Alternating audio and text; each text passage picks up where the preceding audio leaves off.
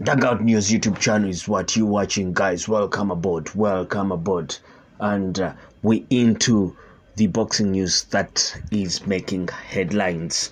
And well, I got some new news for you concerning Oleksandr Usyk, Anthony Joshua, and Tyson Fury. And Oleksandr Usyk has welcomed a trilogy fight with Anthony Joshua after the Tyson Fury rematch, and he has given huge respect to Anthony Joshua, who is a former foe, and he says Anthony Joshua has improved a lot in his fighting. Oleksandr Usyk has declared that he is happy to fight Anthony Joshua for a third time. The heavyweight king became undisputed champion by twice beating AJ and then conquering Tyson Fury this year, and now seemingly has little left to do in the sport. Usyk is set for a contractually obligated rematch with the Gypsy King Tyson Fury on December 21st. After that, many boxing fans expected him to retire from the sport.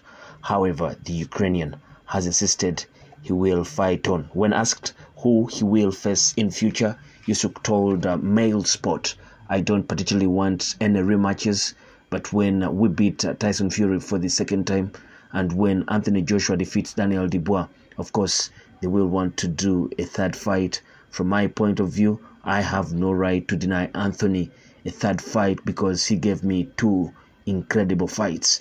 Anthony helped me become even more famous in the world. Anthony did it, and if it happens with God's help, then I am ready for a third fight with Anthony Joshua." Regarding what he's seen from AJ in the 4 fights since their rematch, Usyk said he has improved a lot psychologically. Pushed for a prediction on if Joshua will beat Dubois, Usyk confidently replied, "Of course, it's an Olympic champion and a UK champion. Anthony is a different level." The first fight between Usyk and Joshua came about when negotiations between AJ and Fury fell through in 2021. The Ukrainian was WBO mandatory challenger and so forced a shot at Joshua's 3 belts. He also held the WBA and IBF at the time. In September 2021 at Tottenham Hotspur Stadium, Usyk baffled the champion and dethroned him with a comfortable boxing performance. 11 months later, in their rematch, he had a much tougher task. A renewed Joshua pushed Usyk close in August 2022 in Saudi Arabia. I think this was the birth of the famous Riyadh seasons that we're seeing now moving across the world. Recently, they were in the US for the Terence Bud Crawford versus Israel Madrimov fight. And now, but we all know that in that Riyadh season, in the end, Usyk came through and on a strong finish in the final few rounds to take a split decision victory, and he has since beaten Dubois and now Fury to become undisputed. Meanwhile, AJ has been on the comeback trail with 2 uninspiring wins over Jermaine Franklin and Robert Helenius, followed by far more convincing victories against Otto Wallin and Francis Ngannou. Usyk vacated his IBF heavyweight world title after beating Fury, setting up a clash between Dubois and Joshua with the belt at stake. Should AJ win, as Usyk expects, a trilogy fight between them would once again unite all 4 belts and crown an undisputed champion. That will be interesting to see how that pans out. And like many expect that AJ will be beating up on Daniel Dubois. Daniel Dubois has been talking tough, like you will hear in my subscribed videos.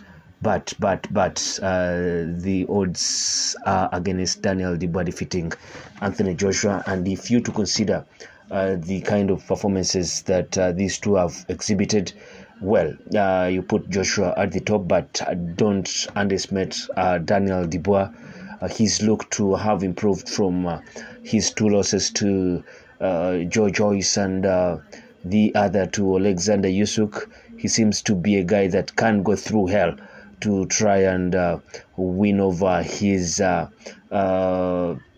challenges, or to topple his challenges. So you think it's going to be a beautiful fight, but I don't think that Don Charles, now the trainer of Daniel Dubois, will be looking at approaching that Anthony Joshua fight like the way he approached the Phil Pogovic fight, because you think they gave away way too much. They gave away way too much to Phil Pogovic with those right hands coming in well. Dubois withered through, but if it is Anthony Joshua throwing those right hands and they are coming to you, you should be worried for yourself. And I think that's the main reason why many people are tipping Anthony Joshua to win that one. So you tell us what you think with Usyk saying he can't deny Anthony Joshua. You see, he feels like he's indebted to Anthony Joshua, giving him a chance to. So Usyk feels like he's indebted to Anthony Joshua, and it's a kind of thing that you can't help but do give kudos and get your hat off for this guy. This guy is one of a kind. You see, he talks of how Anthony Joshua made him popular around the world because he was a poster boy of British boxing, and still he still is, because if you look at what I'm hearing from what is coming from the sales of those tickets between Anthony Joshua and Daniel Dubois fight, you think they're doing tremendously well. I've heard that they have already sold 95,000. So this will be wonderful to see. Joshua overcomes the Dubois challenge, then goes on to be in a dream fight. First of all, because it will be undisputed. Because if Usyk does win against Tyson Fury, he will still possess those belts. But either way, if Tyson Fury wins, he will possess those 3 belts.